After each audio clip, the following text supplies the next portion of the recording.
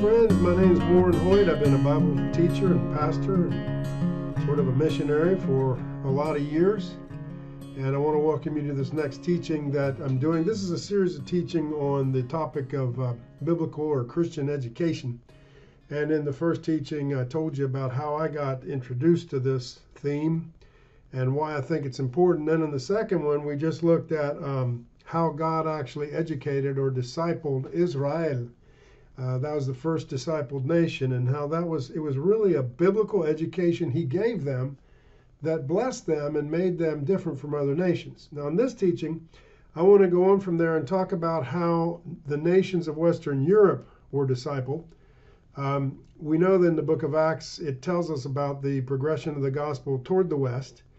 I found out in the seminary that the gospel also went to the East in those same years. We're just not told that part of it.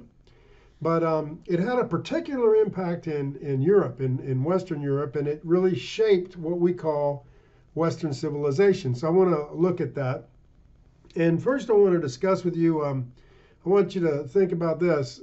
Have you noticed, different regions of the world, they're very different in the way they live and the results that they get.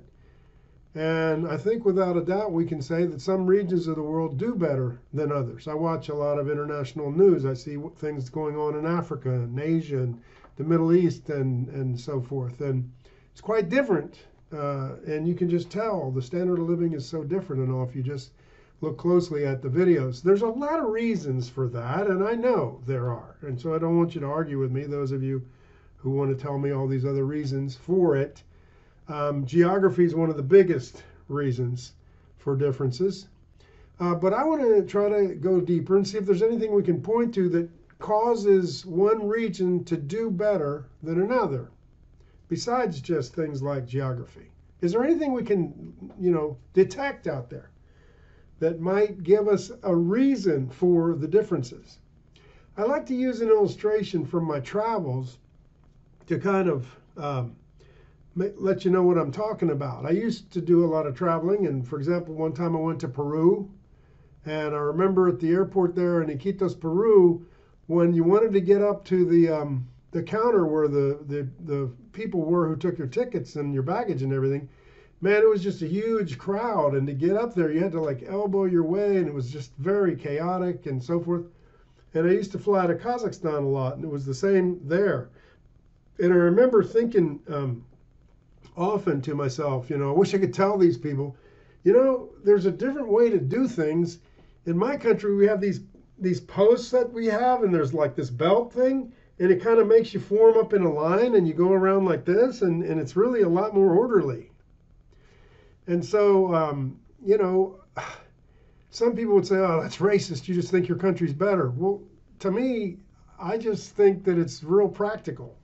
Some things work better than others.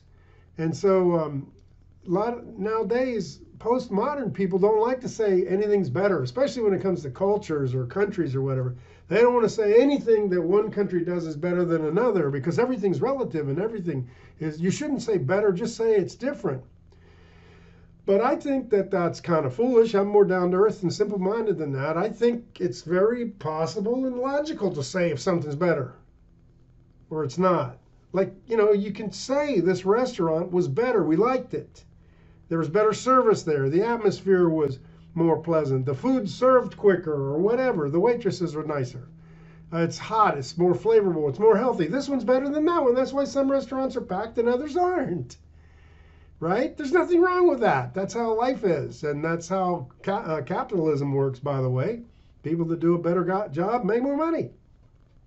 Now, I think you can say one restaurant's better than another. I think you can say one team is better than another because they work better together and they win more games. Or you can say a product is better than another product. That's why people buy one product and they don't buy the other, because this one's cheaper or it's better in some other way.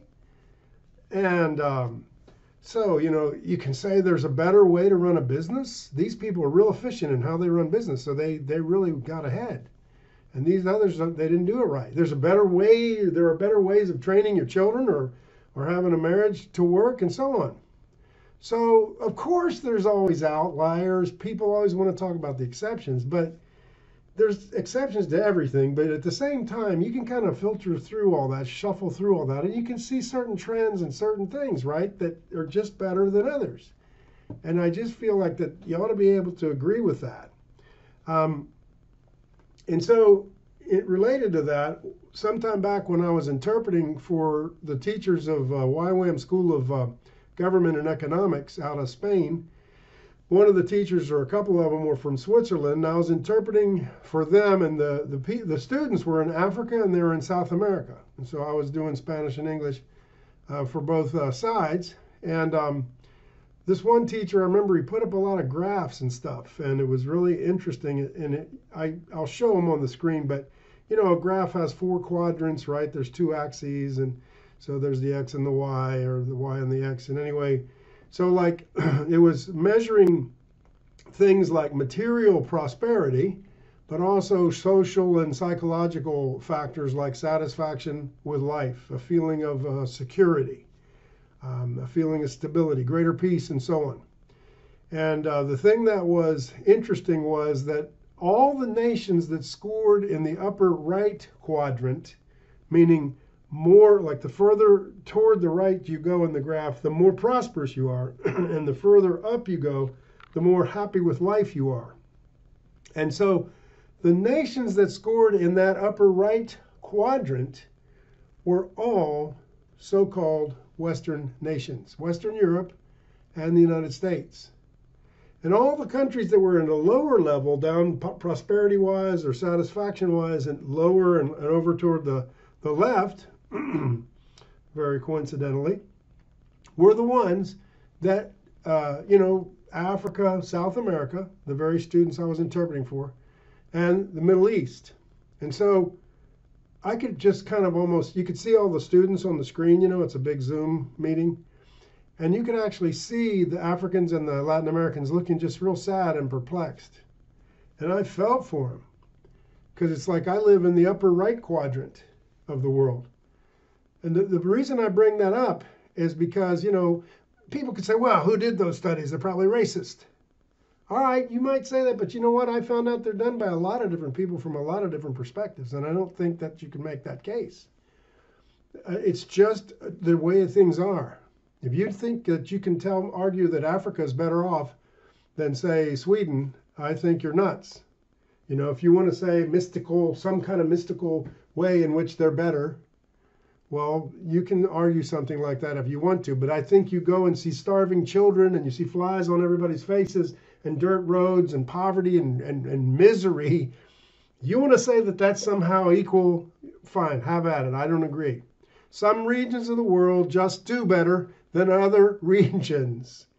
And the ones doing the best, I submit to you, and just, argue with me if you want, but check it out. The ones doing the best are the ones that were most highly influenced by the Bible and Christianity. That's the thesis. They were educated. They were discipled in the ways of God, even though there's a mixture always and a lot of atheist forces and chaos and Christians who were hypocrites and everything else. The overarching thing that made them better was Christian influence. And so I've been talking about biblical education, and that's why that's what I'm emphasizing in these teachings. And a lot of pastors, I think, and Christians in general seem to think that education has nothing to do with the church. Do they believe in the separation of church, separation of school and state? I mean, everybody says they believe in the separation of church and state, but I think a lot of people believe in the separation of school and state. Today, many of us in America, for example, we just have kind of accepted that education is run by the state. I mean, it's mandatory. If you don't send your kids there, you'll be punished. The government orders you to do that. You have to enroll them in school. And so a lot of people have come to see education as just a thing that's done by government. It's done by the state. It's secular, which means, secular means of this world of time and space. And of course, in my interaction with many Latinos, I found that some Latino countries don't even allow any other kind of education. And there's other countries as well that don't. There's countries in Europe where you're not allowed to have anything like a Christian school or homeschooling. And of course, all the communists and authoritarian countries don't allow anything like that. They are going to teach the kids what they believe in, and that's it. But I got to tell you, friends, I believe that education is supposed to be the responsibility of the parents first, but also of the church for those of us who are Christians. God commanded parents to educate their children, places like Deuteronomy 6. And for centuries, the first people of God, the Israelites, raised their children in the fear of the Lord. And as I mentioned in the last teaching, Jesus himself was raised by Jewish parents. He was educated in the home. He had to be taught how to live. A child has to learn everything from their parents. And then we know they took him to the synagogue, and we know they took him to the temple, and we know that at 12 years of age he was in that temple debating with the rabbis and asking them questions and so forth. So he was educated. And then last time I talked about how the nation of Israel was discipled by God himself through his servant Moses, and how God taught them these principles that we saw in the last video. If you didn't see that one, go back and watch that one. So many things that we just take for granted today. We don't even realize those are powerful, though very simple principles that change a person's total outlook on life, what they think they're supposed to be doing here. I mean, and it's powerful, especially when you consider the world in which the Israelites lived, with this, all the idolatrous nations and the pagan practices that they had. And then, of course, when Christ came, he discipled for 3.5 years. He educated. He was the great teacher. And on the day of Pentecost, of course, he poured out his Spirit and commissioned his followers to go out as emissaries to disciple the nations. Now, I've just read so many books over my life about church history and so on, and I'm going to I'm referring to different ones. I won't always refer to them, but if you ever want to know about where I get this stuff, you can let me know. I'll show you some pictures of the books and mention a few of them. One of them I want to mention is The History of Christianity by Scott Latourette. It's rather a classic, and I want to read a rather long quote from him. He said that how the first 5 centuries of its existence, the church was really sorting out theology, and tremendous things happened in the first 4 or 5 centuries. But then he says this: over the next 6 centuries, from about 1300, he's saying, and forward, the peoples of Western Europe, so greatly shaped by Christianity, would dominate the entire human race to a degree that's never been true of any other segment of of humanity. They did this partly through mass migrations, partly through political and economic dominance, but even more in ideas and cultural patterns. Those nations that in the 20th century rebelled against Western political and economic imperialism paid Western Europeans the largely unconscious homage of adopting the science and machines they first developed. In other words, even the ones who hated Western civilization because they were colonized, they paid them homage by adopting their science, adopting their machines, and many of their governmental ideas as well, as you see in places like India and so forth, and South Africa.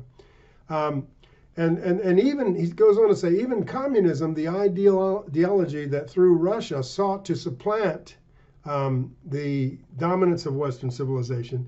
In other words, communism wanted to take over from Western civilization. Some would say they even considered themselves to be the manifestation of true Western civilization. But anyway, they had their origins, says Latourette, in Western Europe, and were deeply indebted to Christianity.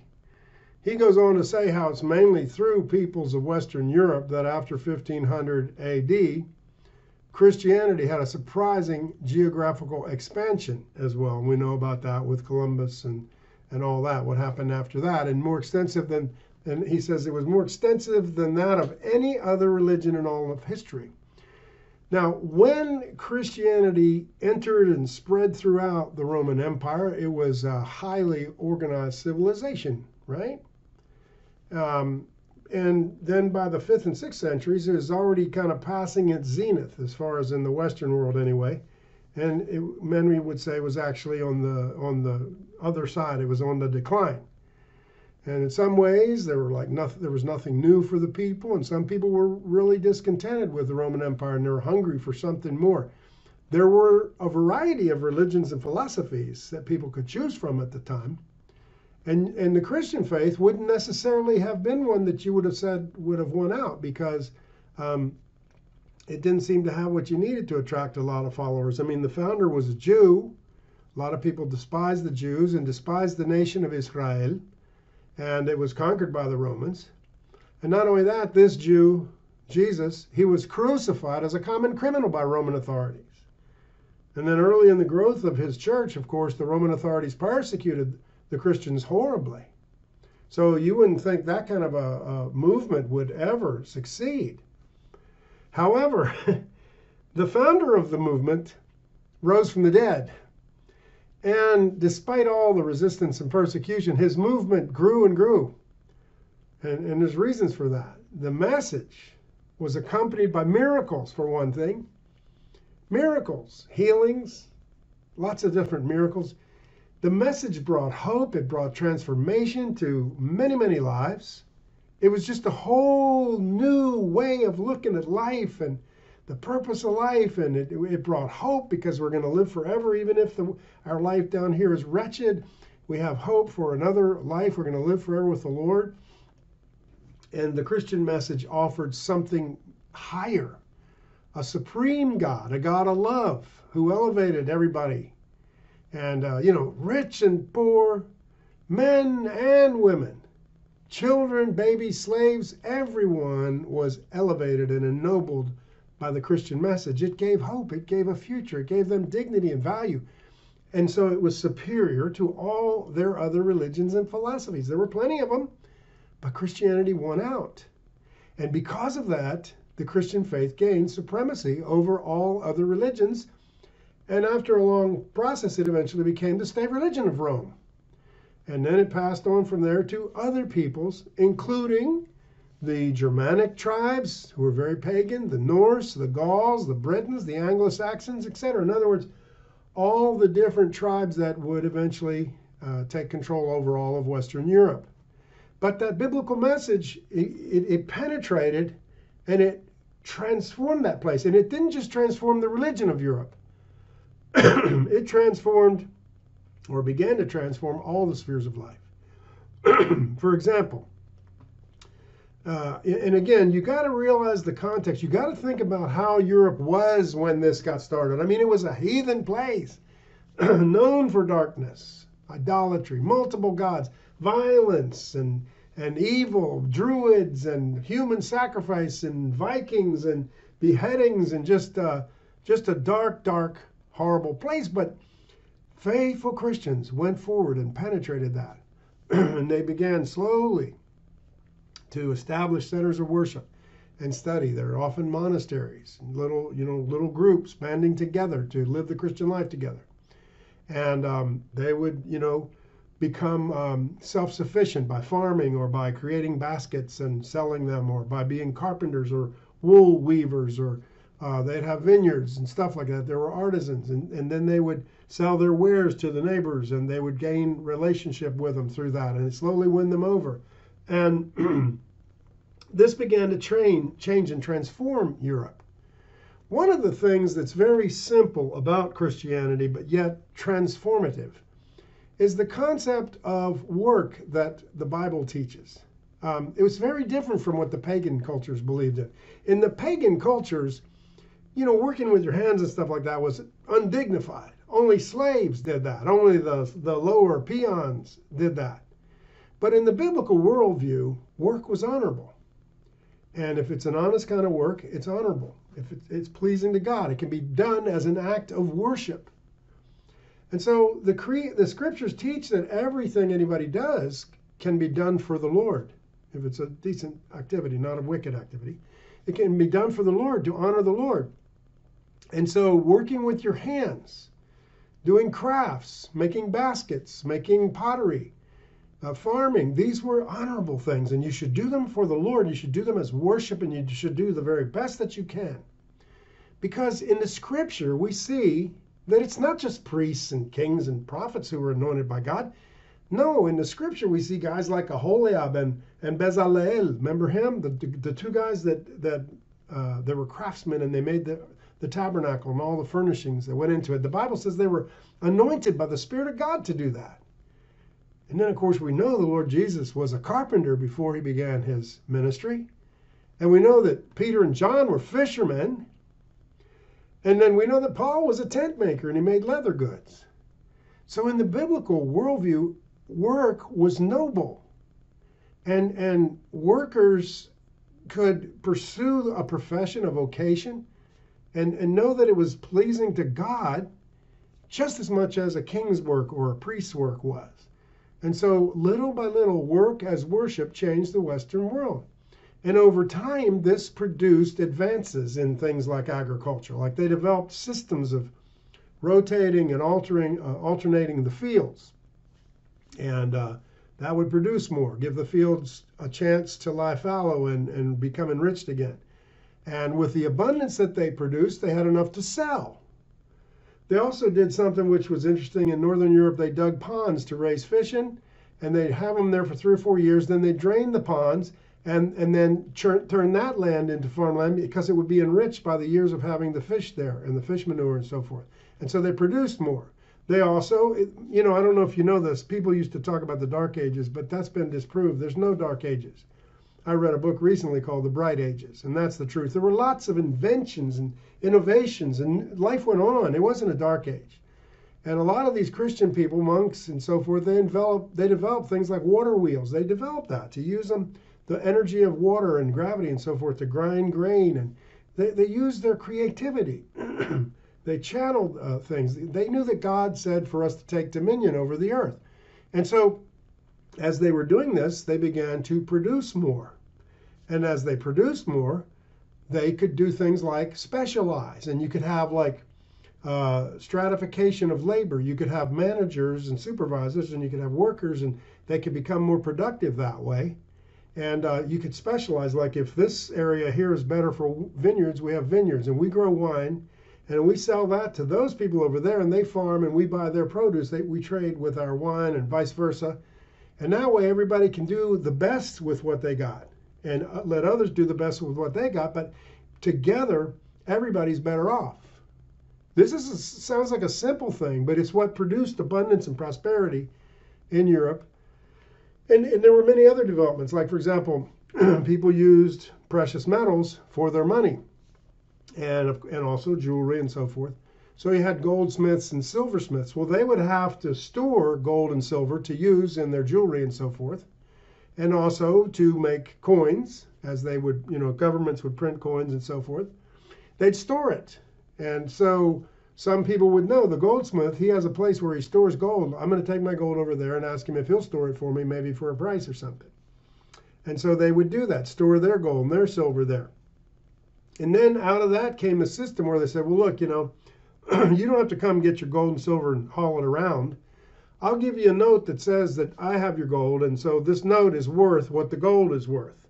And you can go use that to do your business and stuff and to trade, because I have the gold and it backs it up, right? The gold backs up this paper note. And that's how paper bills and banknotes came about. And that's how the lending of money to businesses and so forth came about, and charging interest came about. And so banking, that's how it got going. And mostly it happened in northern Italy in a Christian worldview, Christian environment. Banking, capitalism. People think today, that socialism is more like Christ. They don't understand capitalism. Of course there's corruption in capitalism. There's corruption in human beings. So any system's going to have corruption and bad sides to it. But the very idea of it came out of the Christian worldview. Socialism did not. Socialism is contrary to the Bible. But anyway, these things came about. And another one that's very interesting about this time that I thought was interesting was that people would send their wares, right? Businessmen, merchants would send their wares to other places. And sometimes on the way, the ship would sink, or bandits would attack and steal or whatever. So you'd lose everything. Well, somebody got the idea, hey, look, you pay me and I'll guarantee your product. And so if you lose it, I'll pay you whatever it was worth. You pay me a portion. And the thing is, I'll get a lot of people to pay me a portion. That way I'll make enough money. So if some of them get lost or robbed or whatever, I still turn out okay. Because I collected a lot of money from a lot of people, and most of them didn't get robbed. Most of their ships did make it through, so I make money. That's how the insurance industry was born. And so just that's what we all have today, insurance, and we take it for granted, but it developed in that Christian worldview. And so notice the impact that Christianity and the gospel had on this area of economy. A lot of people don't know that. The economics is something God has a lot to say about.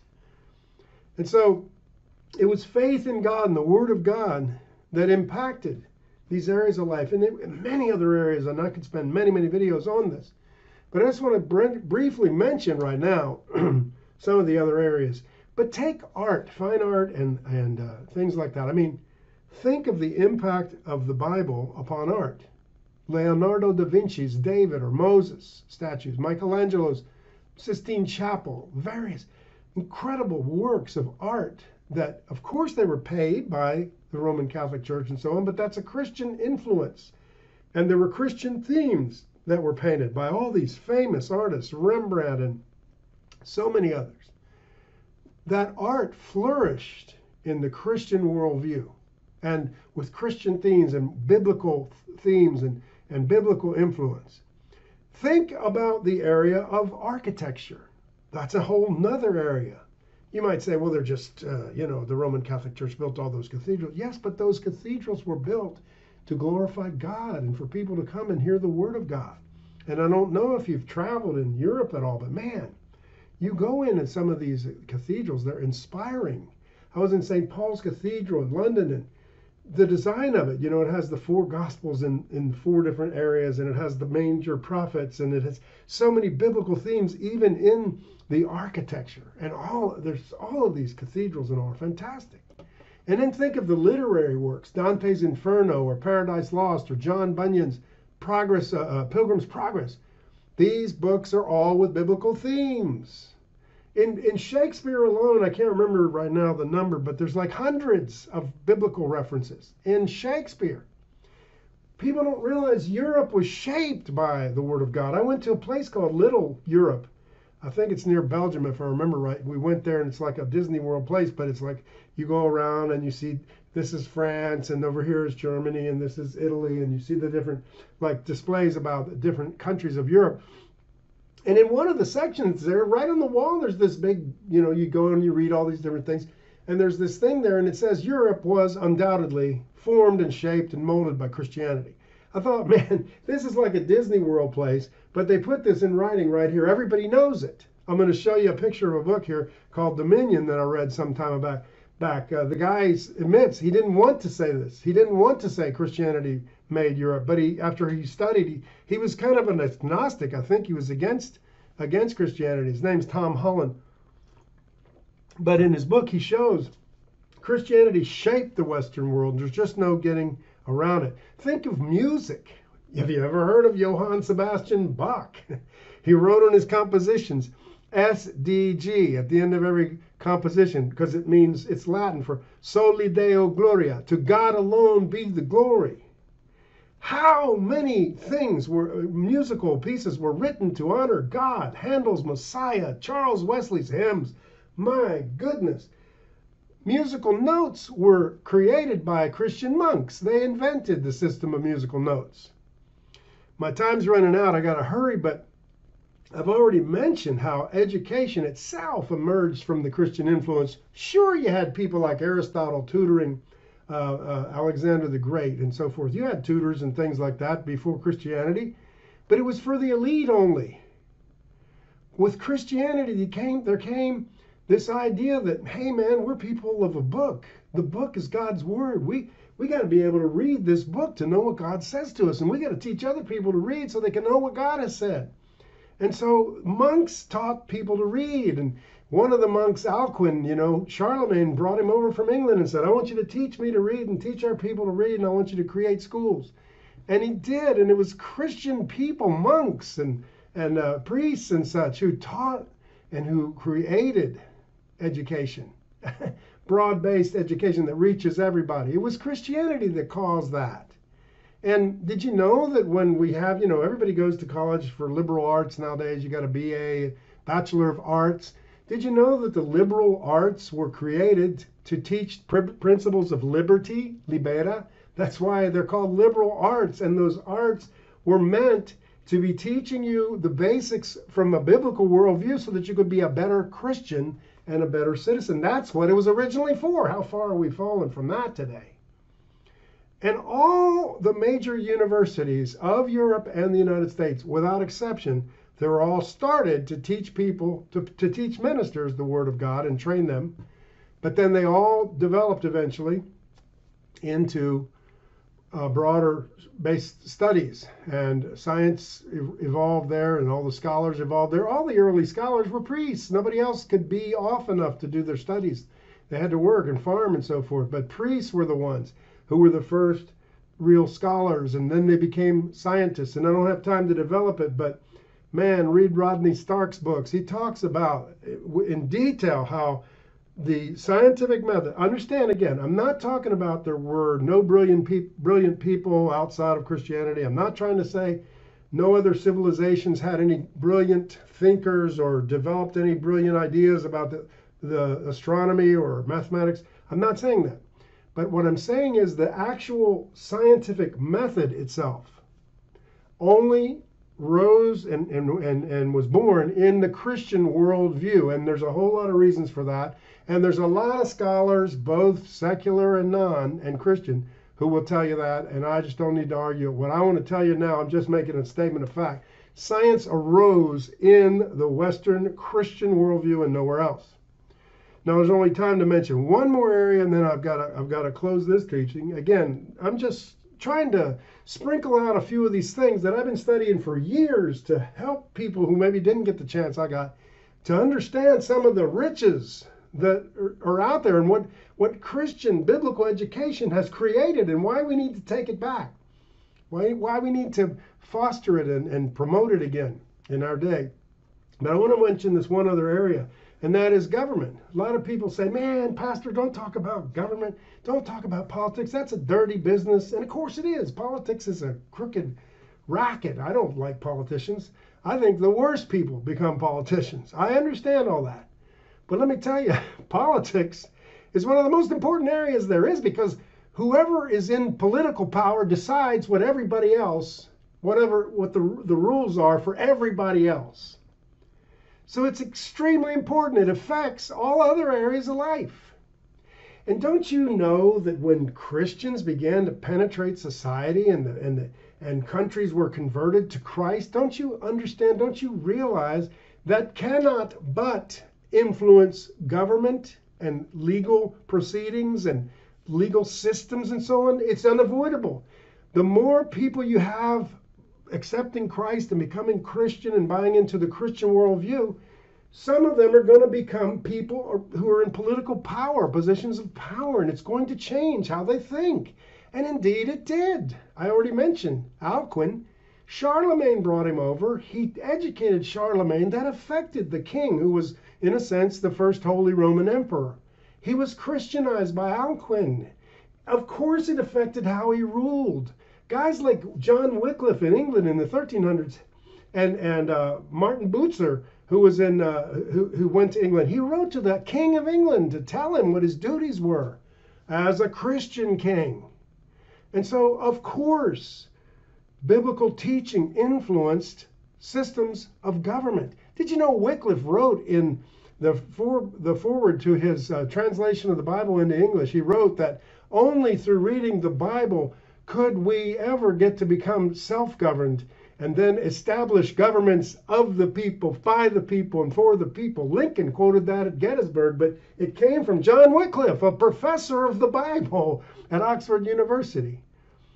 And man, you could just go on and on, but Calvin, Zwingli, Martin Bucer, as I mentioned, and all these great leaders of the Reformation, they taught principles of government and law and representation and human rights that came from the Bible, folks. That's why Western Europe is more democratic and more representative and has greater freedom, and the people feel a greater sense of order and law and peace and stability, and they're more prosperous. That's why. But most today don't even know that. They don't even know their history. They don't know where it came from, and they want to actually throw it out because they don't even know why they're blessed. They think they're not blessed. It's so interesting to me that, and I'm going to talk about this next time, but the American government was so influenced by biblical thinking, so influenced, and most people don't even know it, and even the people at the time didn't know it, but they constantly use biblical quotes in their speeches. Did you know that even our three branches of government, executive, legislative, and judicial, all came from Montesquieu? Sure, the French philosopher, he promoted that. But it came originally from the Bible, Isaiah 33:22, where it says, "The Lord is our judge, the Lord is our lawgiver, the Lord is our king." I mean, listen, I know our government isn't just. I know our government isn't Christian. I know our government is far, far from that. I hate what my government does in so many ways. But what I want to tell you is that the original documents in the original founding, a whole lot of it was biblically based. Yes, there was slavery. And there were cracks in our foundation from the beginning, and there was corruption from the beginning, and we weren't in agreement from the beginning. I'm reading a book now that talks about how disunified we've always been from our founding. But what I'm saying is, anything that was good in our government came from that biblical worldview, that Christian education.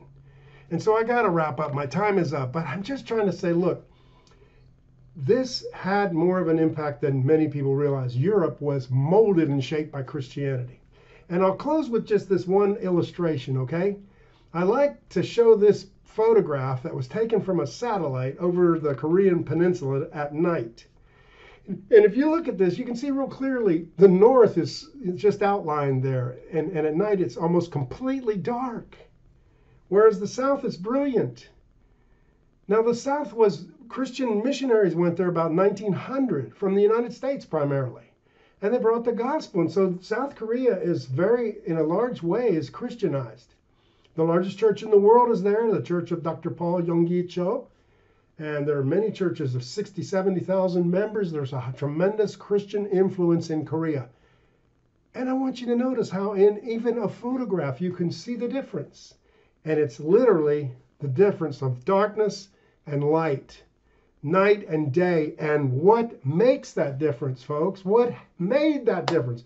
Why are they different? I'll tell you, number one, because of politics. You don't think politics is important? Look at that photo. They're totally different political systems. A communist authoritarian system in the north, a democratic system in the south. That's how important politics is. But secondly, and most important, fundamentally, foundationally, they're different because the South followed a Christian worldview and the North an atheistic, godless, communist worldview. Friends, that's what a difference Christian education, the Christian teaching and worldview can make. It's time for us to realize where we got our blessings from, and to go back to training and teaching and discipling our children and our populace, the principles of God's word, because it'll make the difference between day and night. Next time, we'll look at the impact the Bible had on America. Till then, may the Lord richly bless you.